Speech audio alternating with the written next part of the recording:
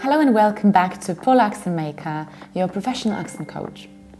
Today I'm recording the film about the topic you, my audience, requested yourself, and it concerns the topic of motivation.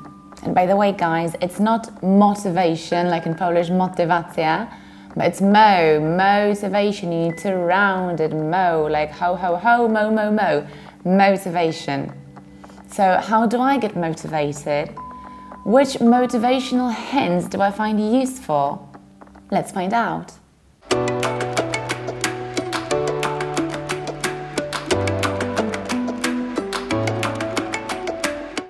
Number 1, type of your motivation. So I think that the most important thing is to understand how you actually operate and which kind of motivation is the best one for you. Are you this rare one that takes the motivation inside from your inner self? Or perhaps you need some external stimulation and stimuli to help you? Please be honest with yourself, because I think this is the most important part. Decide what you want to achieve and in which way. Will you really manage to do it yourself, on your own, without any external help? Are you sure about it? Because maybe it would be way easier if you had a trainer, coach, motivator, maybe a friend, maybe some other companion, or maybe a group in order to feel the different dynamics of it. Which way do you feel best? Completely on your own or with some company?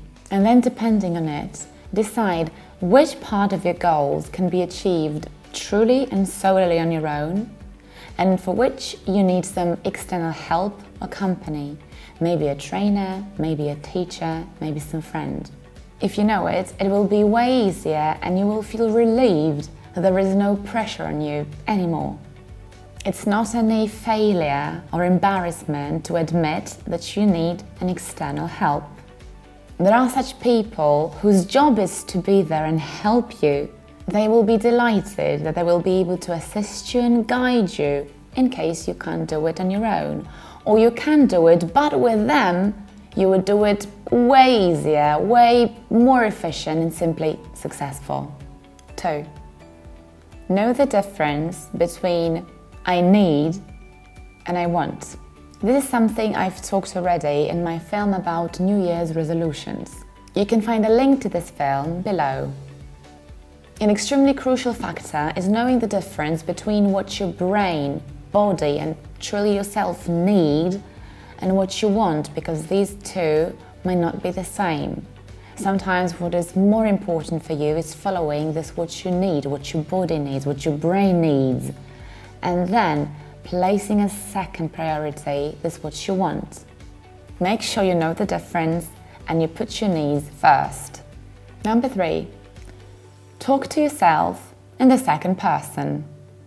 Well, it's a very interesting piece of advice. It's a very simple but extremely powerful technique. So instead of saying to yourself, I need to get motivated, I need to get mobilized and get up, imagine that you are talking to yourself as if you were your mother, trainer, friend, and use your first name. So if your name is Joanna, say to yourself, Joanna, you need to get mobilized. Joanna, you need to get up. You need to do it. I know you can do it because you are the best and I believe in you and you can do it. You, not I. Saying you can do it is always a way more powerful than saying I can do it. If your only discourse is saying I need to, I have to, you are somehow overwhelmed by the power of this I need, I have, I must, and you feel actually quite lonely with it.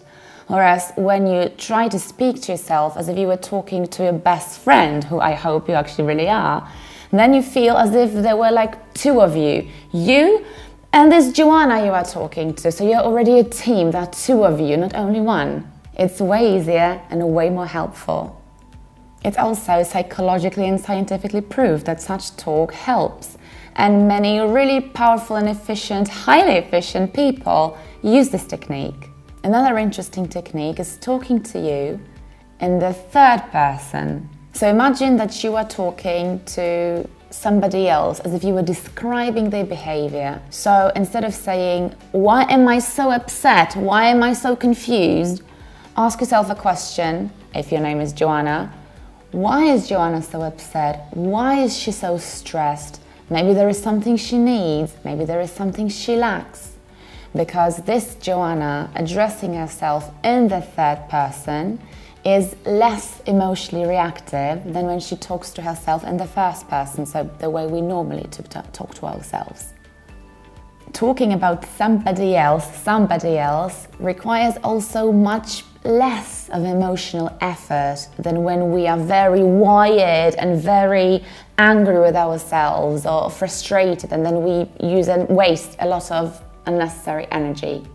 It's also scientifically proved that the simple act of silently talking to yourself in the third person helps you to balance you out, to calm down, and to control your emotions.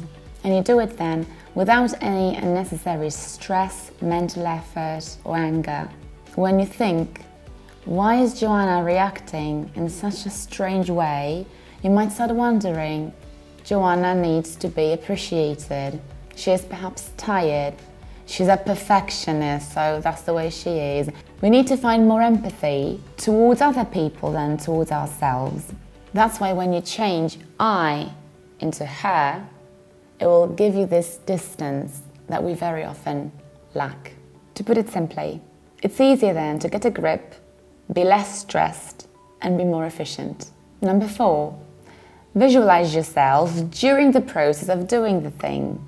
Many coaches do advise you to focus on visualizing yourself after achieving the goal, after you succeed, to feel how it is afterwards, this feeling of completion, accomplishment, and achievement.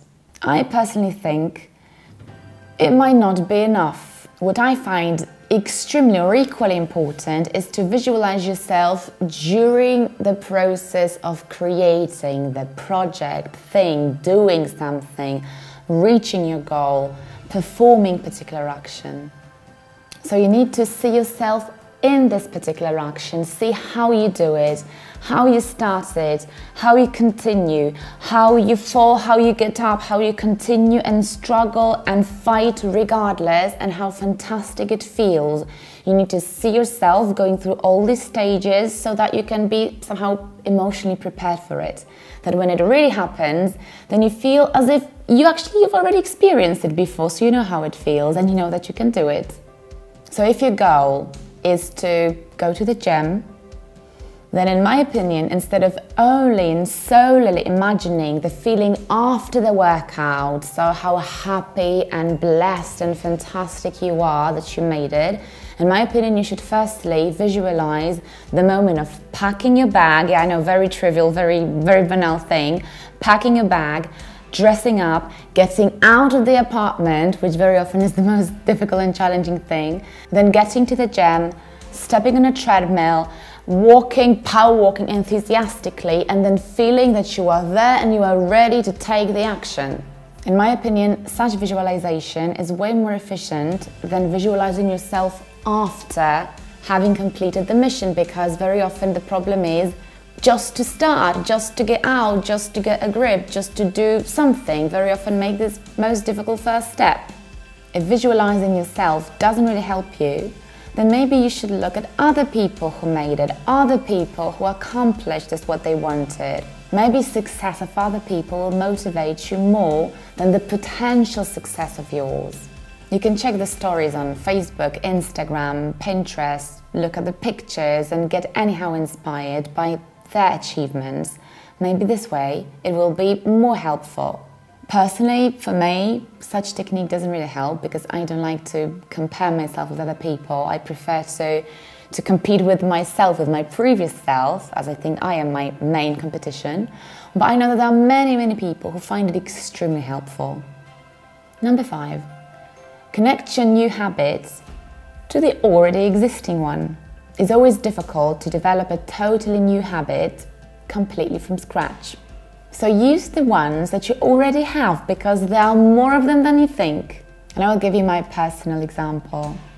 So a couple of years ago, I had a very stupid and healthy habit of somehow forgetting to take off my contact lenses, and as a result I would fall asleep still wearing them. It was very unhygienic, it was very unhealthy, and it was simply very stupid, I know. Oh well, this is how it was. And when I finally developed some serious eye issues, then I started to think that I really need to change it right away. But it's very difficult to change right away something you are completely not used to. So I started to think which habit I already have that I could use and somehow connect with the new one of taking off my lenses. And it turned out that there were many of them. For example, a very simple thing, brushing my teeth. I would usually brush my teeth first and then go still in my lenses to bed to read a book or to watch something. I'm short-sighted, I'm -8. Cheers to all the short-sighted people out there. So it's relatively difficult for me to wear glasses. It's way more convenient, comfortable to wear lenses. And then very often when I was already there, like comfortably just tucked and settled and propped by my pillows, I would simply fall asleep. So what I did is I decided to change this habit, brush my teeth, right afterwards take off my lenses, start to develop some particular new affinity for my glasses. Actually, as you can see, this affinity is even exposed here. Although this is not like -8, this is just something much smaller. But at home I have such thick ones. And I simply started to become friends with these thick glasses, and after around 2 weeks my new habit was already there. Or another example, I knew that I was supposed to do some stretching exercises because after many hours of sitting at my desk working with clients, I had some pain. But it was so difficult to get motivated to start exercising, especially after work. So what I added was some simple stretching and relaxing and breathing techniques that were connected with my already existing habits of lighting up the candles and listening to music. It was quite simple. So think which habit you already have, which one is deeply rooted there, and just connect something new to the already existing one. It will be way, way easier. Number 6. Never underestimate the power of baby steps. Perhaps you know the saying that you can't eat the elephant all at once. You need to cut it into teeny tiny pieces, so simply teeny tiny steps. In your case, teeny tiny action steps. However, what to do when you don't feel like even taking those teeny tiny baby steps? Well, then you can use the technique that I call a 10-minute technique. So when you are supposed to do something, you lie in your bed, and you know that you should get a grip, brace yourself, be motivated and do this very thing. Just say to yourself, okay, only 10 minutes. I will do it, but just for 10 minutes. And after 10 minutes, I'm just stopping, I'm continuing watching my series, I'm going to bed, whatever. 10 minutes, you can even set the alarm.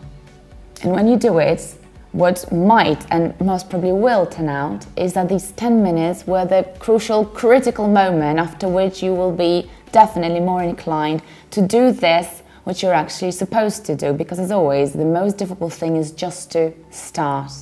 And also when you give yourself this kind of permission of just stopping, knowing that there is this possibility of stopping after 10 minutes, you will feel better with yourself, and most probably the energy and motivation to do this, what you were supposed to do, will be much bigger.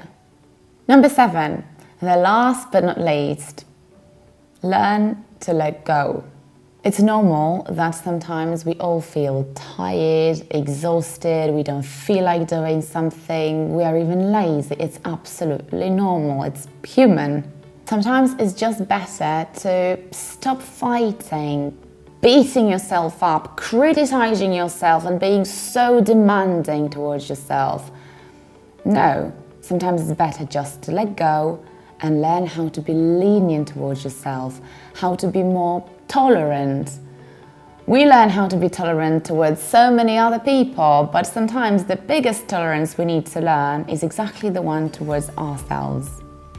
So maybe instead of nagging yourself, you should show yourself some self-love and understanding, because very often these are the key missing points to achieve this what you want. You need to feel that you are connected with yourself. you know your needs, you have big self-awareness and self-love. So learn to let go. We're only humans, much as we'd like to be sometimes robots. Thank you for watching yet another episode of Motivational Polak Maker. I hope you liked this film and found it useful and helpful. If you did, please share some comment with me. Please remember about the subscription and following me on my social media. See you next time. Goodbye.